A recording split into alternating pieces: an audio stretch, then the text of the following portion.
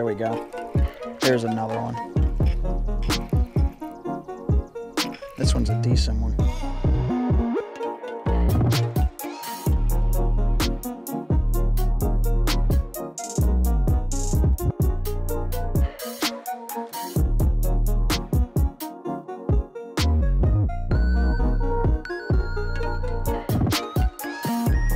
What is up, ladies and gentlemen, fishermen of YouTube, and welcome back to another episode on the Get 'em Outdoors YouTube channel.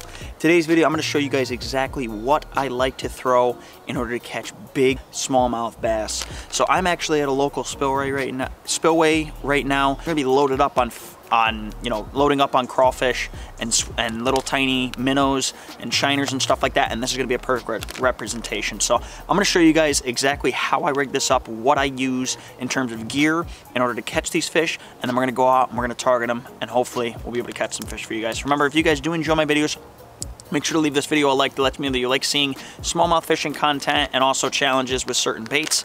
It also helps the algorithm push more of my content out to you, and it also allows the YouTube algorithm to send you more videos from my previous times out on the water as well. So make sure to leave this video a like just for that. Make sure to leave a comment down below with any suggestions of videos that you guys want to see in the near future, and maybe it'll get featured into a future video or put into a future video. And then also go down there, hit the subscribe button, and turn the post bell notifications on to be notified of every single video that I post on YouTube. Without further ado, let's get to the water, let's catch some fish, let's go.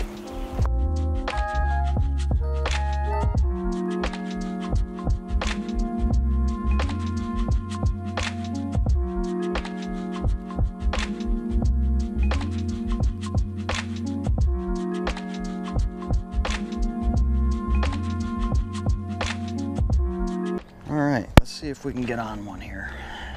That'd be great.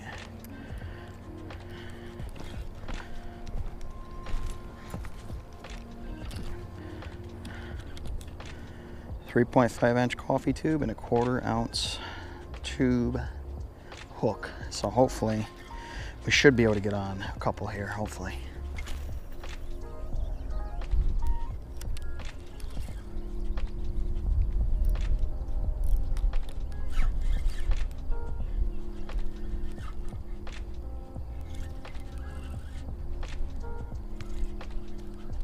Basically, I like to do it in a popping motion, kind of resembles a fleeing crawfish. So then I normally just hop it right off the rocks, and normally without a doubt they'll hammer it. So that's normally the go-to.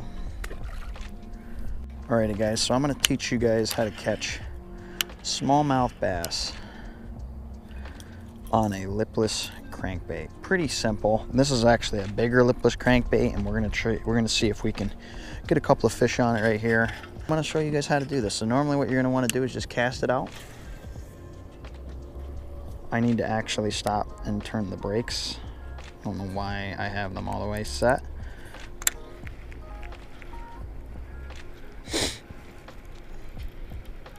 And normally what you're going to do is you're just going to cast it out and then just retrieve it, just like so, just like this. So it's going to go in the water. I'll show you. It's going to go right in the water, and then it's going to go like that. And they're going to end up eating it. So hopefully we should be able to get on some here. Alrighty guys, look at that. Beautiful freshwater smallmouth from the spillway. And basically what I was doing with these and how you have to approach this is you just have to cast it out in every single direction. I like to do a rainbow pattern, so I'll cast in one direction, reel it in, cast in another about 2 feet from that way, and just kind of go in a rainbow pattern back and forth. And I had one hit it, and I didn't know exactly what it was, but I knew that I missed it, and I casted it out a little bit further, and this guy ended up smoking it. So we're gonna go ahead and get a picture on him, and then we'll release him back. Good stuff. First fish of the day. Let's get it.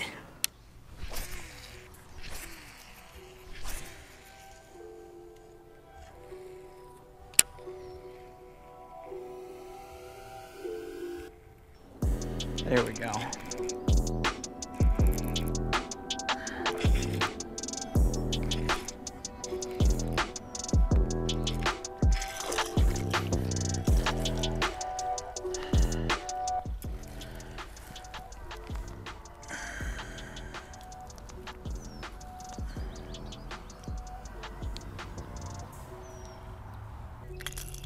All right.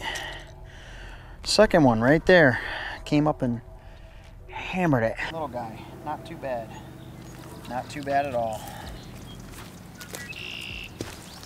Well, guys, if you can see that, let me turn this on real quick. Well, guys, if you can see that right there, that is our second fish right there. Nice little bronze back. Hit the lipless crankbait again. Like I said, you just have to cast it right out there, and sometimes they will just end up smoking the thing. Because what it'll do is it'll actually rattle and it'll annoy the heck out of them to the point where they're just gonna come up and hammer it. It gives them that vibration that they're actually looking for in the water. So amazing little fish, awesome, cool little stuff. So we're gonna get a small picture and then we'll release them back. But that's our second one today. Not terrible for what we're doing right now. It's a little bit colder than I would like, but we're still out making it happen right now. There's a couple of them that are hungry, so let's go. Alrighty, buddy, we'll release you back. See you later. Thank you. Bye. All right, guys, well, that's our second fish of the day. So hopefully we'll be able to get on maybe one more before it gets really dark. I mean, as you guys can see right there, sun is setting, so we probably got about like, maybe 30 minutes left of daylight, but hopefully we'll be able to get another one on for you guys. But that lipless crankbait smokes them, especially when you're fishing rivers and canals and stuff like that. It's always good to use a vibrating bait and basically power fish it in a moderate action, and they just come up sometimes and hammer it. So that's what you have to do. So that's basically the tip that I have for you guys, is kind of moderately reel it in instead of just, reeling it in consistently, like very, very fast or very, very slow. You want to keep it at a certain pace where those rattles in that crankbait are going to rattle consistently, and then they're going to end up coming up and hammering it every single time. 9 times out of 10, it works. Right here, this deep, steep bank that kind of flows in through, and then it gets a little bit shallow. That's where they're going to be sitting.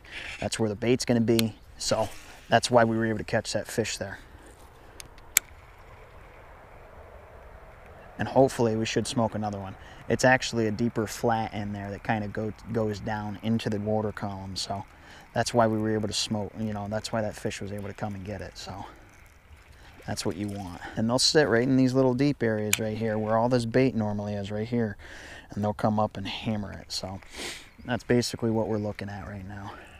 See how moderate speed is the key.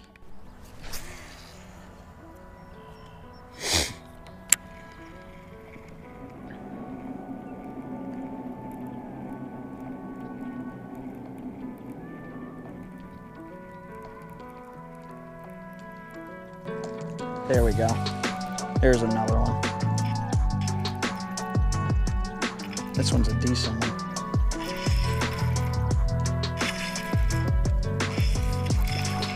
He's decent. Oh, it's a rock bass. Look at how big that rock bass is, guys. Holy shit. That's a big ass rock bass. Stay there. Guys, look at that freaking rock bass. That rock bass is freaking huge. He's got to be at least a half a pound. I made him weigh him just for that. Well, guys, the lipless crankbait catches everything, especially in the river. Look at how big that rock bass is. Look at how beautiful that thing is. Like, look at the colors on him. Look at the colors on that dude. Awesome, awesome, awesome fish. He's probably about a half a pound. I made him weigh him. Yeah, we're going to do that. We're going to weigh this guy. All right, remember, if you guys do want to purchase anything from iBobber, make sure to use code GETEM15, saves you 15% off at realsonar.com. We're going to see how big this little rock bass weighs, just because I'm curious. So we'll see.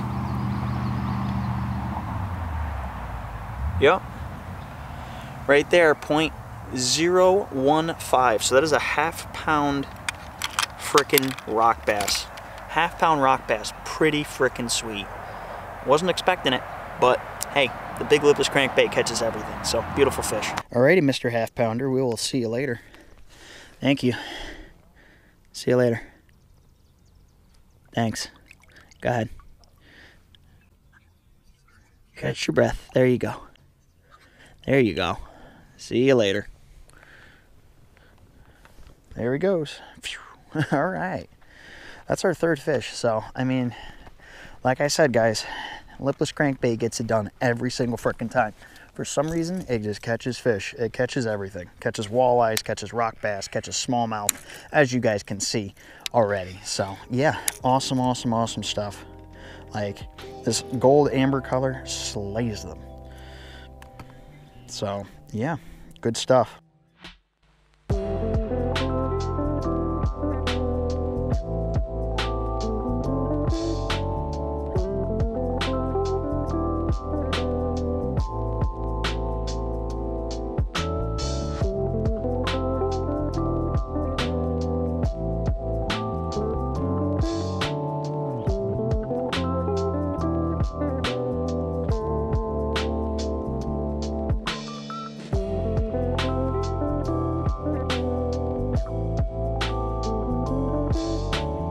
Alrighty guys, and that is it for today's video. Thank you guys so much for watching. I truly appreciate every single one of you that tune in and watch my fishing content. Today, not too bad for a very short little couple of stints after work, so about a couple hours, maybe 3 hours worth of fishing, and we actually ended up catching 2 decent-sized smallmouth bass on the lipless crankbait on the 6 cents Quake 80, and then also we caught that half-pound rock bass, which blew my mind. I didn't expect him to hit that, but the lipless crankbait will catch anything in the river, so you know it is to be expected. But if you guys did enjoy this video, make sure to leave this video a like. That lets me know that you like seeing fishing videos just like this. It will also recommend you more of my content in the near future and some previous content as well. It will recommend it to you, and then it will also help push my content out to more people and share my videos. Also, make sure to comment down below a video idea that you guys want to see in the near future, or just comment how you thought the video panned out or what you liked about it. And then also go down there, hit the subscribe button, and turn the post notifications on to be notified of every single video that I post. We are on the road to 1,000 subscribers, so every subscriber will help towards that goal. So thank you guys so much for watching, and I'll talk to you all on the next fishing adventure. Go out, go get 'em.